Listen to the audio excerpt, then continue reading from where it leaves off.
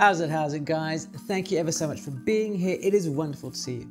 Today I'm going to share with you 6 tips that I wish I could have given as life lessons to my 19-year-old photographer self when I just started out on this journey.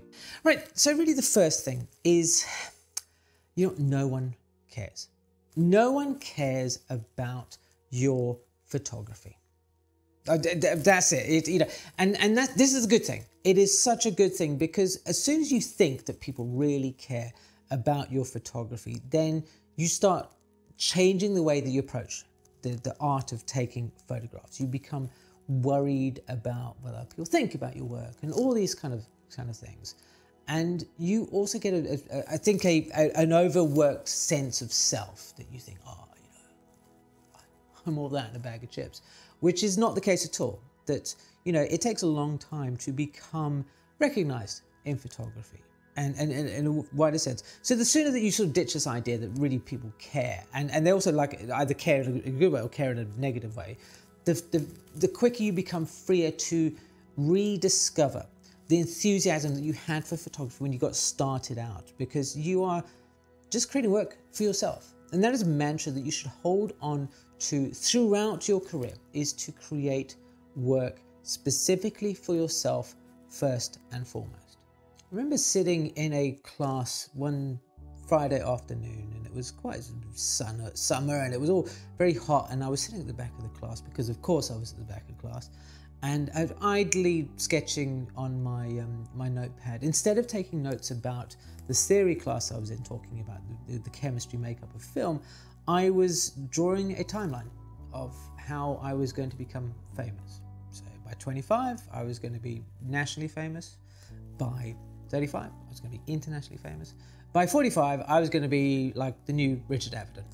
Right? So that's the thing. So what was happening is I was focusing, like Luke Skywalker, on the future. I was never in the present, doing something actually to move that forward, to get those goals to come towards me. I thought that photography was a finite game, that there was an end goal, that I would finish photo school and that would just happen. And then, from then it was just like, well, apprentice, then actual photographer, and And forgetting that photography is a journey without an end. Dan Winter called it like a road to seeing.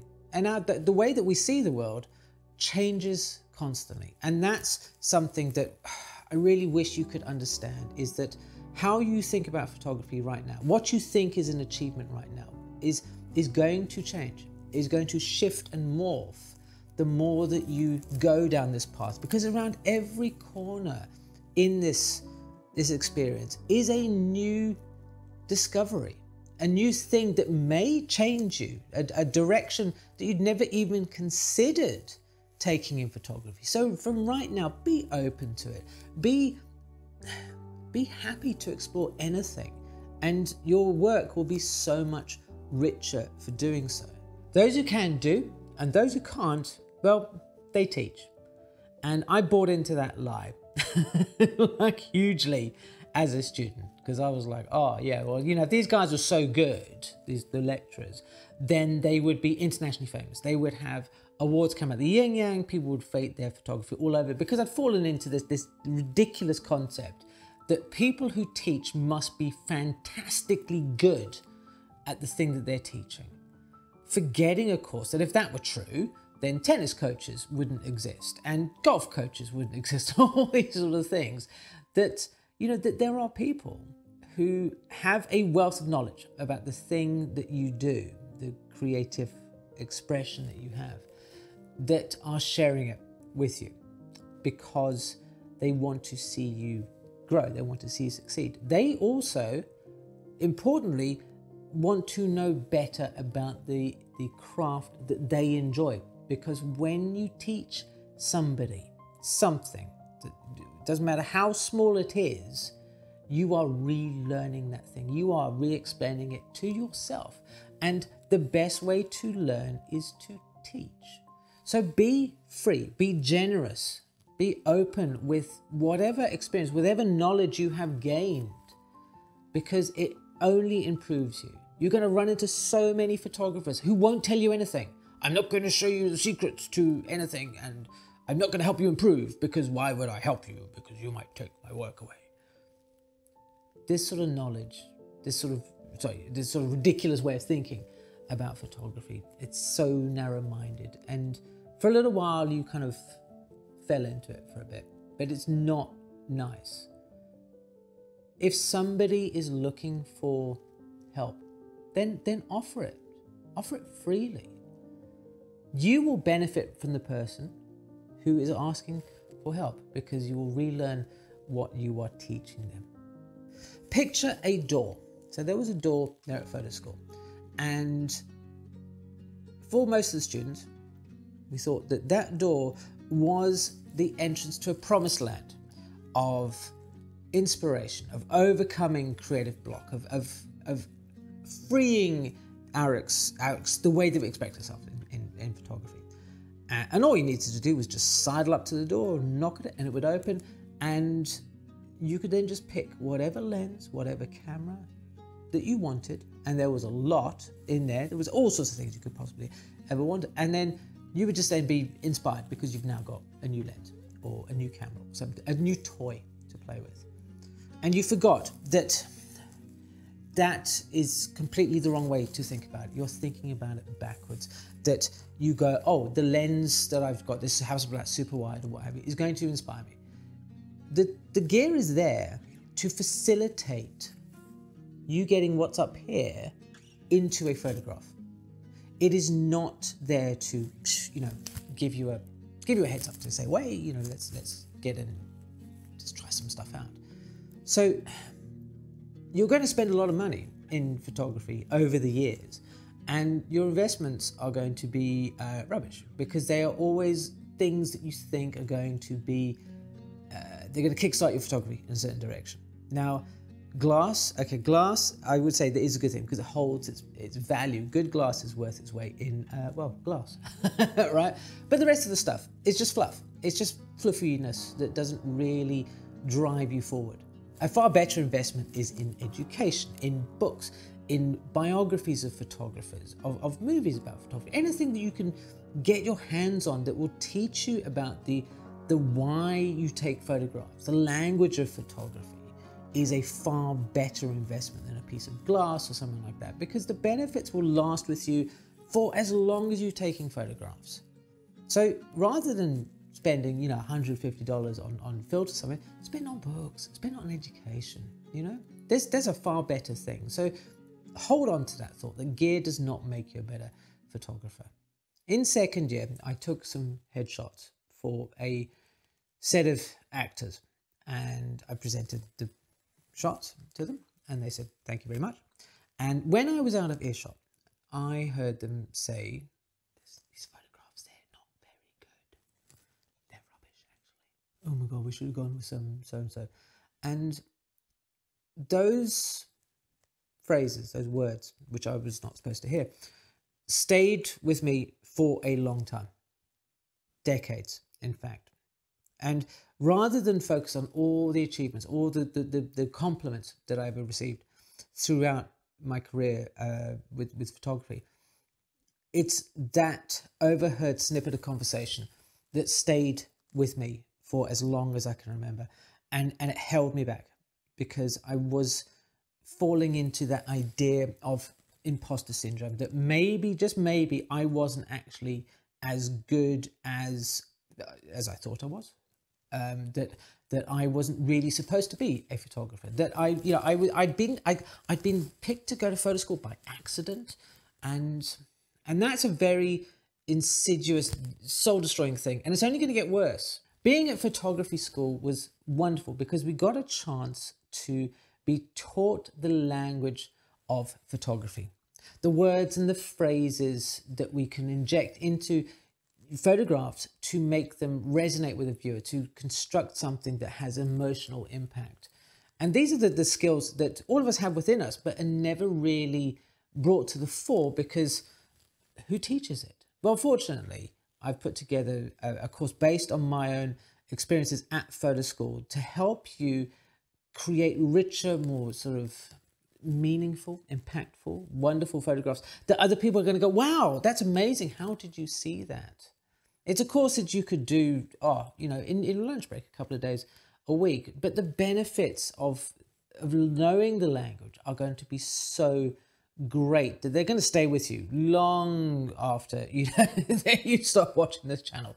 So if you are interested in finding out more about this course, then go click on the description box below and the little link there, and that will take you to the Learning to See page. Social media is coming up, and that is going to blow everything away, because all of a sudden people are going to define themselves whether or not strangers like their photographs. And I don't have a definitive answer on how you can overcome imposter syndrome, but I can give you this piece of advice. Every time you get a compliment, every time that somebody says something positive about your photography, remember what I told you right at the beginning, that no one cares about your photography. So they are not required to say nice things. Your mum and your dad, they're going to say nice things. But everybody else doesn't care. They will say nice things about your photography because they like it. Right? That's why they're saying it. To you, even though you may not think that the rest of the world thinks you're an amazing photographer, there's probably one other person out there who goes, you are like the most amazing photographer I have ever seen. They will think you are all that and a bag of chips. So remember that. It doesn't matter what other people think or how you think you're measuring up against them, because this never-ending journey that you're on as a photographer is only with yourself, right? Nobody really cares about your photography. You are free to make whatever photography that you want to. It's all these things. Now, I'm going to give you a little caveat with that nobody cares about what you create sort of thing. If you are going to be a professional, and this is kind of, what I was wanting to do at the time, then yes, you need to kind of balance this idea of making work that is uniquely yours, but also that will please the client. And you can find this balance. You just have to kind of know how to read clients and what have you. But that's not really the scope of all this. But I just thought I'd throw that, because somebody's going to mention in the comments below about, oh yeah, but as a professional you need to do that. And yes, of course you need to balance these things with the clientele. But this is more about the why we take photographs. Be mindful about the sort of people whose advice that you take when looking to improve your photography, because there are so many people who just want to parrot off things that they learned last week and will say it in a very judgmental, non-beneficial sort of way. So a good rule of thumb with this is to sit and go, okay, well, if somebody says something about my photograph and you go, oh, well, you know what, if they don't offer something constructive in with it, then I think you can discount their feedback, their advice, whatever you want to call it. If somebody helps you and says, okay, well, I see what you were trying to do. I kind of get where you're going. Have you considered trying this or trying that approach? And if that prompts a question, you're kind of like, oh, okay, so I sort of see where I'm going with it. Then those are people worth listening to. And you can find them everywhere. They don't need to be great photographers. They don't need to be people who are, having hundreds of thousands of followers on Instagram or something like that. All that tells you about them is that they know how to get hundreds of thousands of followers on Instagram. It doesn't mean that they are either a good teacher or that they understand how to help you improve your photography. You should also remember that even though most people have a camera, the majority of them will just take snapshots without any real thought. You are looking to be a photographer. And there is a distinction with this, because I believe that having a camera doesn't just make you a photographer. Seeing the world and communicating your unique vision through photographs is the gift that you are exploring, that you are developing because you want to be, well, a photographer. And never be sort of like naive, not naive, but blasé about this idea, because not everybody has this. it's great that you want to explore it. It's great that you want to develop it, because it's wonderful. It's an awesome thing to be able to sit there of an evening, sitting in your kitchen, watching, you know, the sun go down with the pussycat on the wall and, you know, the way things are, and turn to your mom and say, wow, look at the clouds, look at all this sort of stuff. Isn't that amazing? And then they turn to you and, you know, she goes, do you know, I'm so glad that I have a son who can see the beauty in the world. And this is what you want doing. You know, it doesn't matter what you photograph. It doesn't matter what genre that you enjoy the most.